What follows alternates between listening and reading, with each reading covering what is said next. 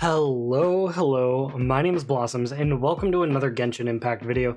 And today we've got more of like a discussion type video. I wanted to talk about the benefits of being a low spender in Genshin Impact.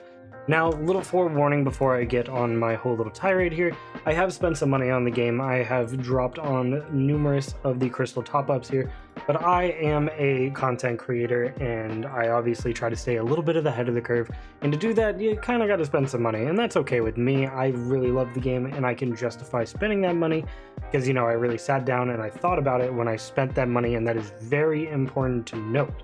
I do want to preface that before you spend any money in this game, make sure you have it, make sure it isn't going to affect your real personal life, because at the end of the day, this is a video game and it's supposed to be something that you enjoy and maybe relax with, not something that adversely affects your real life. Anyway, with those little forewords put in the beginning, I want to talk about being a light spender, and what I mean by that is buying the Welkin Moon Pass as well as something like the Battle Pass. Now, a lot of you do know these are the most worth it purchases in the game, but maybe some of you are a little bit on the fence of jumping the boat from free to play to these little low spending things, and I'm here to tell you these are certainly worth it. And the major reason these are worth it is, one, the Welkin Pass here. We'll go on this first. The Welkin Pass here is essentially going to more than double the amount of Primo Gems you get, because you're going to be getting 90 daily Primo Gems as well as 300 Genesis Crystals. Now, this 90 Primo Gems is more than you usually earn in a day, as doing your dailies gives you 60 in total, and maybe you get a couple of achievements here and there that give you plus 10, or you find a chest or two, which, you know, can obviously vary, but most of the time on your dailies you're going to be earning less than 90 Primo Gems.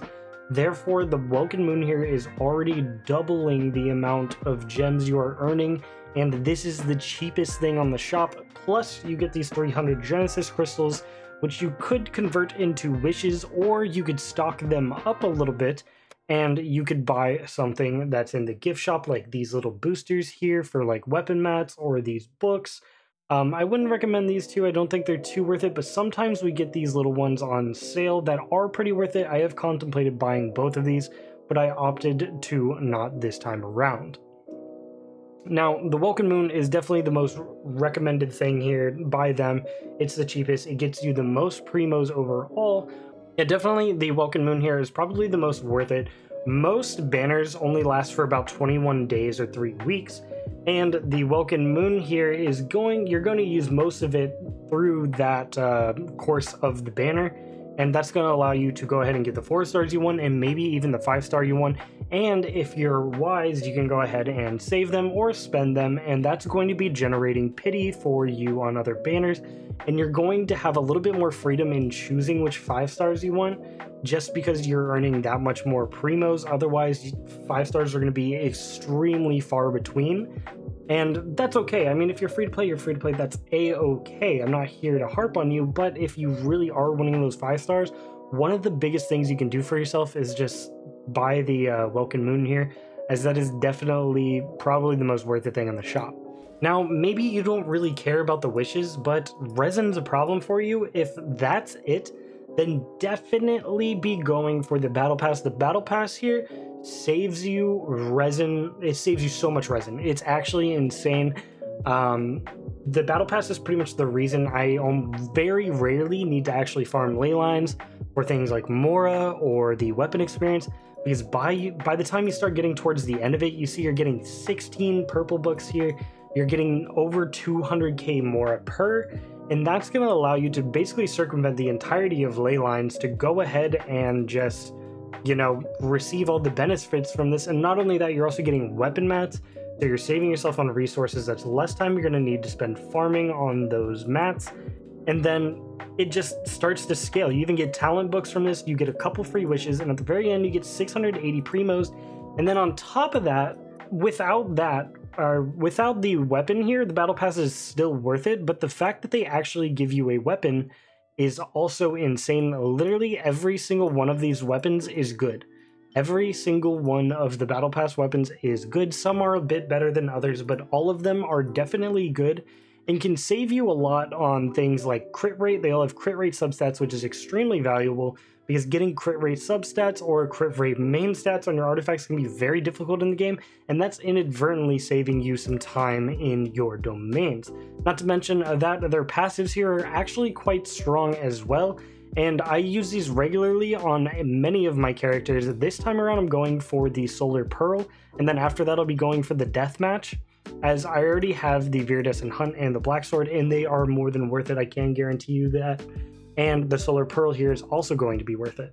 The main part about the Battle Pass is how much resin it actually saves you, and the fact that it gives you some talent books, it also gives you some free wishes, and the amount of Mora you get, you're just not going to have to waste your resin on things like the ley lines or things like the XP books, and you're going to be able to spend more time getting artifacts, because getting artifacts with good substats and good main stats is very difficult in this game.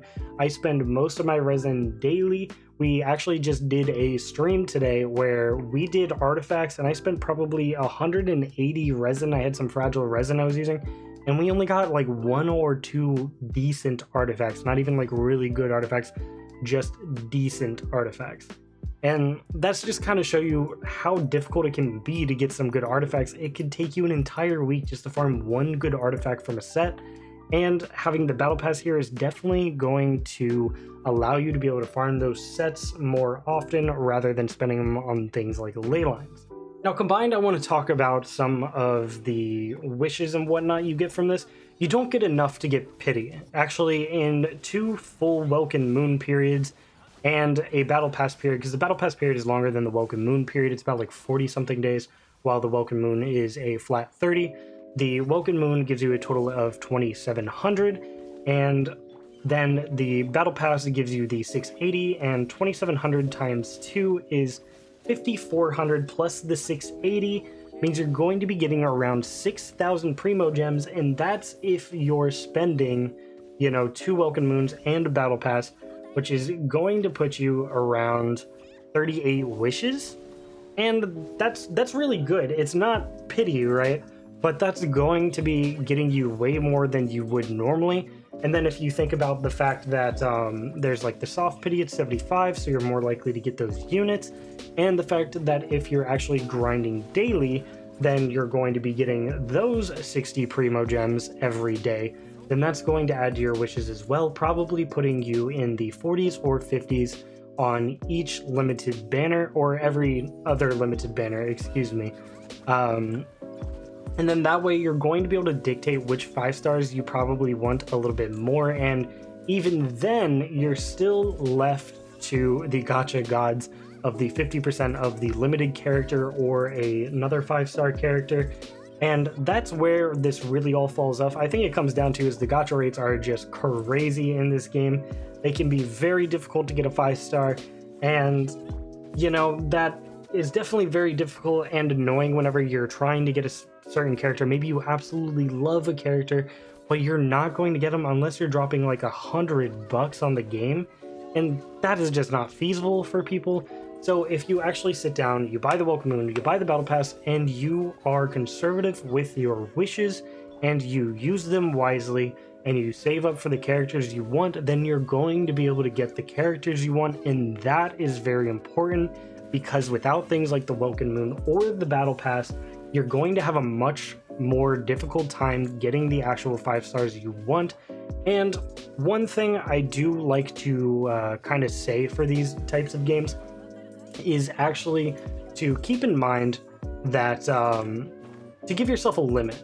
If you are a little scared that you might spend too much on the game overall, maybe like, I don't want to spend $15 every month on a game, I didn't sign up from an MMO or anything like that, and I just don't want to spend that money, that's alright.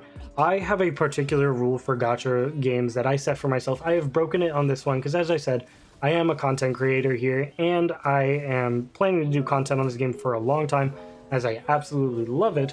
But for other gacha games in the past, I have given myself the limit of $60. And then I use that $60, which is money I would spend for a full game. And then once I use that, I'm done spending. And then if they put out an update that I feel is worth an expansion level update, then I'll drop another $15. And that's kind of how I actually manage myself in terms of money for this game. Or not this game in particular, but for gacha games or games that want you to pay money, etc., as they are a live service game. And, you know, that's just kind of my thoughts on the Welkin Moon and the Battle Pass. I think they're both extremely valuable, and if you're free to play and thinking about crossing that bridge, just try it. It's only 15 bucks, and if that's hurting you that much, then you shouldn't be spending it anyway. So just try it out, see how you like the benefits, and compare it to your free to play experience, and then go from there. But as I said, I think they are extremely worth it, and that if you are considering being a low spender in the game, to buy those things for sure, as they are the most worth it. The crystal top-ups are not very worth it. I wouldn't really go for those. I would definitely say just go for the Welkin Pass, or the Welkin Moon Pass and the Battle Pass, as those are going to give you the most benefit. I know I kind of rambled on in this one. I just kind of wanted to give my thoughts about the Welkin Moon and the Battle Pass, but I did want to keep this video relatively short as well. I just kind of wanted to tell people the benefits of the Welkin Moon and the Battle Pass, as they are just so worth it in terms of the sheer amount of resin you save and the amount of wishes you get with them. I think they're just that good, and I wanted to tell that to people who were thinking about spending money on maybe a crystal top-up when you could be saving money by just being patient and buying something like the Welkin Moon Pass or the Battle Pass. But obviously, as I said, if spending anything like 5 or 10 bucks on the game is going to be hurting you terribly, then don't spend that money at all. As I said, games are supposed to be something that you enjoy and something that, you know, you kind of relax from, so don't stress out your real life just for farming the waifus and husbandos. But anyway, that's pretty much it for the video. I hope you guys enjoyed. Leave a like below and comment below your thoughts on the Welkin Moon and the Battle Pass. I would love to hear your different thoughts and theories of how maybe they want to improve that kind of system in the future. And yeah, that's kind of it. Anyway, my name is Blossoms, and I hope you guys have a fantastic rest of your day. Peace.